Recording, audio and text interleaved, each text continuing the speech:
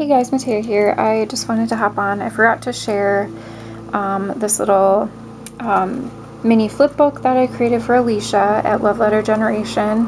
I sort of got this idea, I guess, from Amber. She's Bambi Deer, Bambi's Mail here on YouTube. I'll link her below.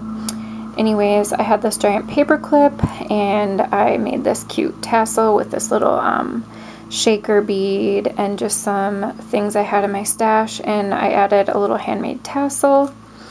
And so here's the front page, and it's super cute. I love these gorgeous butterflies and all the pieces from the collection, and I've just layered them and tucked some thread behind, and I stitched all the pages.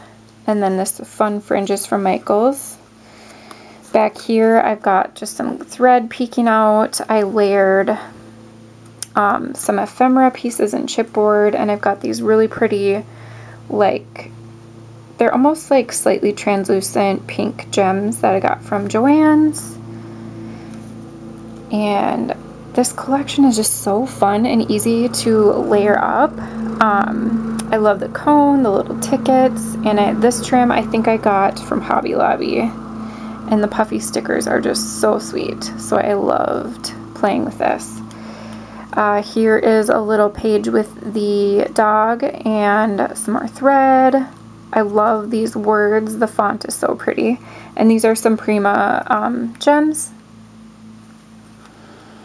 And then I layered up an acetate frame from the collection, some more of those gems, and the little tiny puffy sticker is so cute. And then I just stapled it.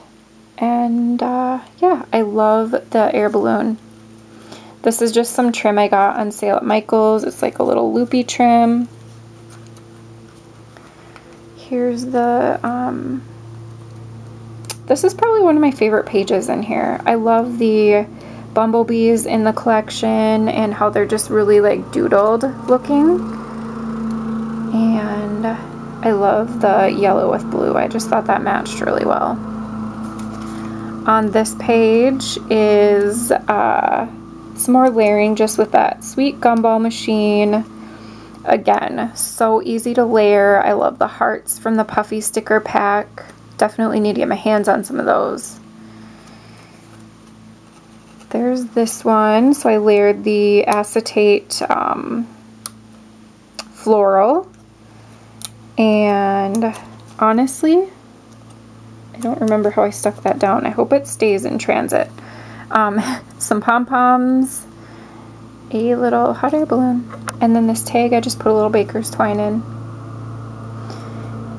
This one I kept pretty simple because the pattern paper is so gorgeous. This is a little butterfly from the ephemera pack that I just popped up, and yeah.